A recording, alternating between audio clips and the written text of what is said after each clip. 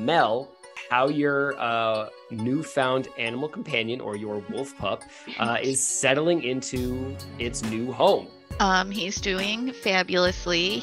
His name is Joshua Patrick, which is also the name of the quarterback for the Buffalo Bills.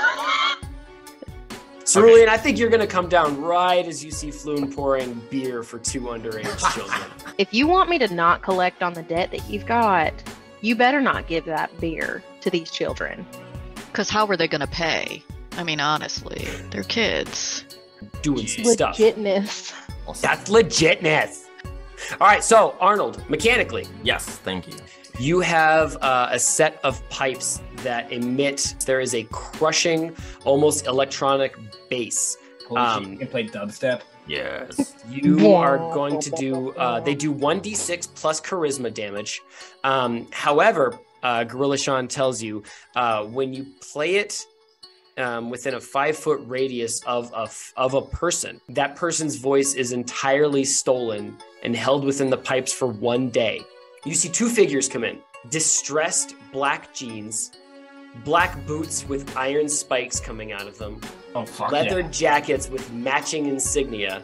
She reaches into her leather jacket and pulls out a crumpled flyer. She slams this flyer on the bar and says, "Clearly you're not from around here. The Fayday B.O.B.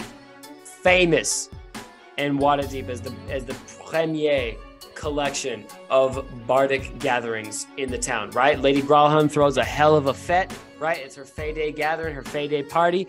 Actually, Arnold, as you're talking, you realize that he is mimicking pretty closely the pitch and cadence of your voice and is undercutting your words with like a ridiculous falsetto on this. Is he mocking you with the ukulele? He is absolutely mocking you with this ukulele. I just immediately blow that whistle thing. I take